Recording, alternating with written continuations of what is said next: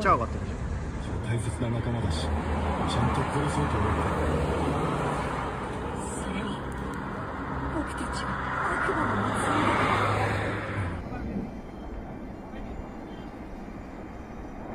On Wednesday, February the 8th, another eruption of the Sakurajima volcano, located in southwestern Japan, began.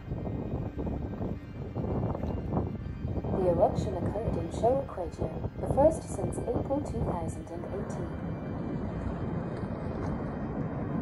It was observed at 10:52 local time, and the plumes rose to a height of more than 1,000 meters.